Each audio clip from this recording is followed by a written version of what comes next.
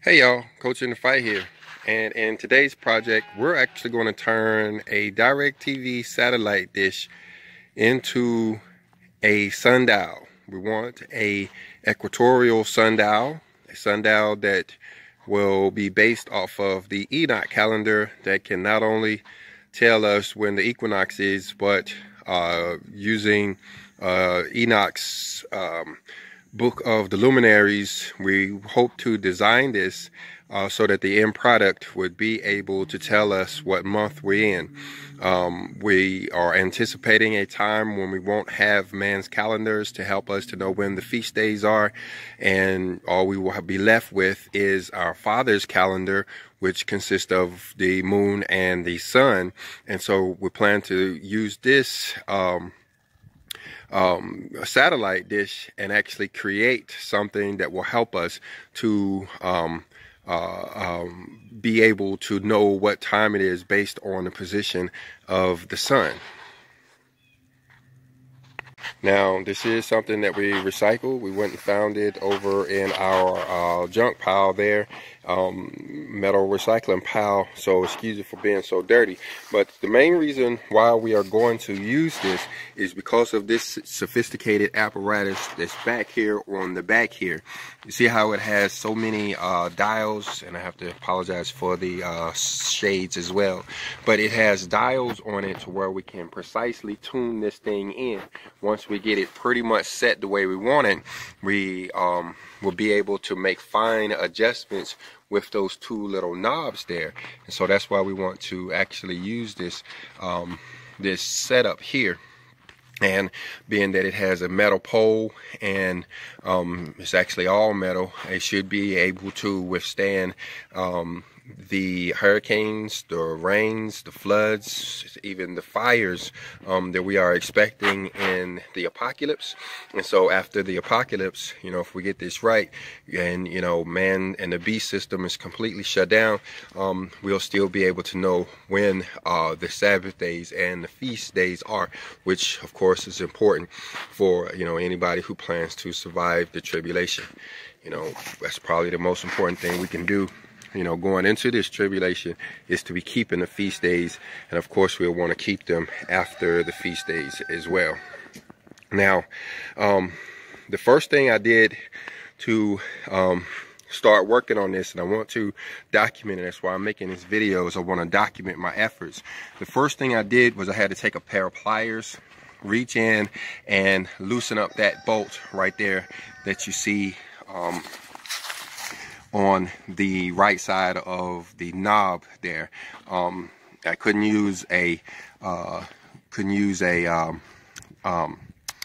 socket wrench, as I've been doing for the rest of it, because of how close it is to that pole right there. So I just took a pair of pliers and it loosened up pretty easily. And what that did was they let me use it to get the full range of motion right there. It allowed me to move it that way to get the full range of motion. And then once I get it pretty much set, then I'll be able to use that dial to tune it in as I need to. But one thing that I've noticed so far in my area here in Alabama, we are at about 30, I think it's 31 degrees. I'd have to look it up. We're at about 31 degrees, and the way I calculate it, to the equinox, the sun should be at 90 minus 31, so at about 59 degrees. And I'm having a hard time reaching 59 degrees at the front of this when I tilt it up. And I can barely get there, but I'm having a hard time. Let me show you what I mean. All right. All right, well, you see right here where I got my protractor / level kind of thingy there, pointing at 0. That would be the way it would be set if we were at the equator. It would be at exactly 0. The sun would be directly over our head. But being that we are in Alabama, we need to get to about 59 degrees. Again, that's 90 degrees minus 59 degrees. But when we try to, when we scroll up, you see that you have a hard time getting to 59. The most we can get out of this is about 45 before we start sliding it down to get a better position. Slide it down, Chris, to the bottom. When we start sliding it down, we can get to 59 somewhere about right there, maybe a little bit higher, but that's pretty close. And we, understand some people may be, a little higher north, and so they may need a different position. So one thing I'm gonna do to solve this problem is I'm going to switch this plate around in the back. So we have this plate that's right here, and it is, see how it is, if I can get it in the picture, see how it's protruded at the top and a little bit tighter at the bottom. I believe if I take that plate off and switch it around, give me a stick or something, Chris. This plate right here is what I'm talking about. I'm going to take it and I'm going to rotate it around 180 degrees and put this longer part at the bottom, and I think that's going to help me get a better range of motion here. So let's go ahead and do that. Just taking these few bolts apart and switching it around. All right, turns out I wasn't able to switch it around like I thought it was. I thought I was just going to be able to switch that plate around right there, but the way they have these bolts designed in that groove right there, they won't, you can't do it. They made it so you can't actually install that part of it upside down. You see that little piece of metal that's bridging right there, it blocks the bolt. You would actually have to cut that out or drill through it, and to make it to where you can flip this thing around. But praise the Lord, we did get another solution, and that is to actually flip the disc around, to take those 4 bolts that you see right there for the holding the slimline disc on. Was actually able to flip the whole thing around and make it to where now it appears to be upside down, but we get the full range of motion. Let's see what that degree angle is right there. Whereas before we would have barely been able to get 59 degrees, and even doing so would have put our little rod, our celestial pole, would have been too low. We wanted it in the middle of the disc, and to get 59 degrees we would have had to stick it way down at the bottom. But now that we have turned it upside down, you see that we can get well above 59 degrees, and we're closer to 65 degrees. So so I guess what that all means is, if you're closer to the equator and you try to do this, you may be able to leave it like it was, but as you go north, you're going to run into a problem, and the solution would be just to flip this around to where you get more, you just get a better angle when you flip it around. But the maximum, that's the maximum right there, 65 degrees. So you can do the math. What's 90 minus 65, Chris? 25. So as long as you are below 25 degrees, or you can use your celestial pole in the middle. Otherwise, your celestial pole is going to have to be somewhere else on this thing. All right, so we're looking good so far. Actually looking pretty good so far. I believe the next thing to do is actually get a celestial pole and stick it through here. Put us a hole in it and actually get us a pole. Looks like it's going to work. Praise ye the Lord. Praise the Lord. Okay, so we made it to the store, and we got a few items here to complete our project. We have our celestial pole here. We're just going to use some all-threaded rod. That cost us about $5 or $6 for about 3 feet of it. We'll cut it off till about 2 feet or so, giving us some room for adjustments. May not cut it at all, just in case.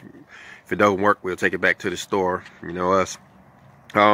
We got us some paint here. First, we got some primer to get rid of the direct TV sign there. We're going to prime it, and I'm gonna leave it primed.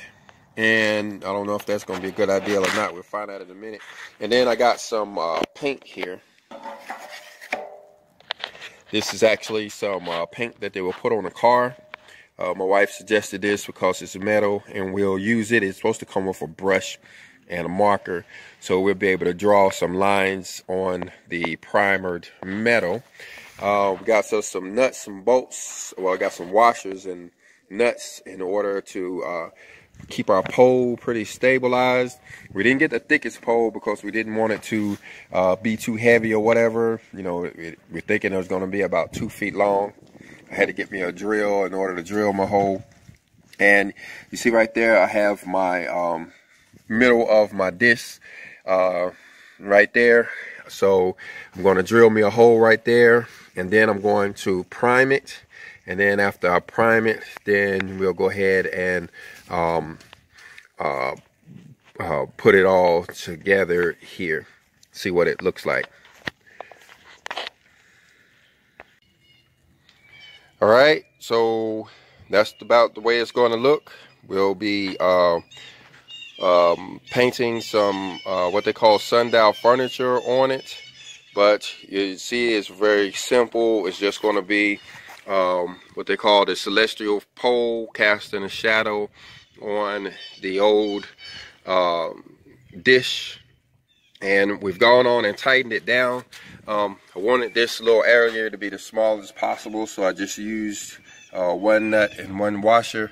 The idea is that when the sundial when the celestial pole doesn't make a shadow, then we're either at the Equilux or the Equilux or the Equinox. I haven't decided which one I'm gonna set it to yet, but that's pretty much it right there. Let me show you the back of it. That's the part that will be attaching to the pole. Probably looks upside down or whatever. But I wanted to show you this part down here. If on this particular dish, it has this mountain area here where the old head went, and we used that as a stabilizer to help stabilize the celestial pole. So we put some big washers in there. Hope you can see it. You probably can see it better than I can right now. But you see how we did that, and then so we'll be attaching it to the pole next. All right, so I got it temporarily attached to the pole. Just wanted to show you guys why it is that we used this particular apparatus. Because it has so many dials that we could dial this thing in just perfectly. We're not quite yet ready to do that. We got to pretty much wait on the sun at this point. We want to get it lined up with the sun. We used our calculations using trigonometry to get it roughly right, but we're actually going to line it up to the sun, so we got to wait for the time. But let me show you something right quick.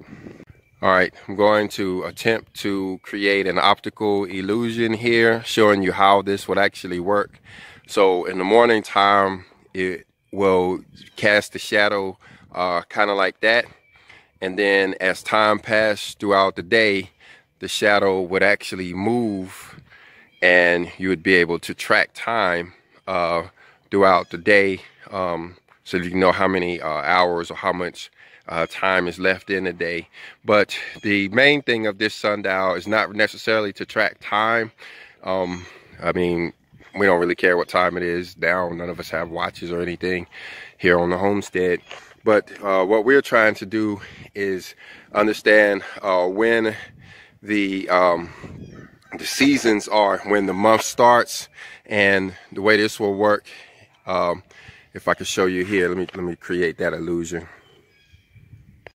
Okay, I'm going to attempt this, but the way this should work is you'll come out at high noon when the sun is directly overhead, to get an idea, or not to get an idea, but to understand what month you're actually in, what Hebrew month, what sacred month you're in. We'll have to draw some lines on here to actually let us know. But what you're looking at now would be closer to, I believe, about May or something like that, late March or May. Maybe even getting close to June is the way it'll look. And then as the months tick by, every day you came out, you would notice that the shadow would increase. Matter of fact, that right there, where you see no shadow whatsoever, say I went from shadow to no shadow, that would actually be the equinox or the equilux. Like I said, I'm not sure how I'm actually going to set this thing, but it will be, so that's the date of the equinox. But then as time passed on, you would start to see the shadow cast up higher. That's how you would know that you're actually the days have started to get longer or shorter. Like I said, I'm not sure if I'm doing this the right way, but you get the idea. Like you come out 1 month and it will be right here, and then you wait about 30 days and the shadow would look more like that. And then you wait a little more time and the shadow would look more like that. And then when you start to get in the second half of the year, the shadow would be down there, right? And so that's how we'll use it to determine which month we're in. All right, so now that'll be how it'll look when it gets set. Again, I keep saying I'm not sure if I'm gonna set it to the equinox or the equilux. The difference is the equilux is actually the first day of the year, whereas the equinox is kind of the first day of spring or something like that. I'll probably go with the equilux. I'm not really sure. The thing about it, the globe itself is set to the equinox instead of the equilux, so I may go with that. I'm not sure, but I've set it right there. Of course, I haven't tightened anything down yet. It's still a swivel on me, but I set it right here because I'm going to go eat breakfast right now. So I've set it right there as if it was 12 o'clock noon on the equinox, and I'll come back after breakfast and I'll see how it's actually moved on me. That time that I left it was at almost exactly 10 o'clock on January the 19th. And so I'll go back out there, like I said, after breakfast, and we'll look again at what time it is so we can see how much it moved in that short amount of time. All right.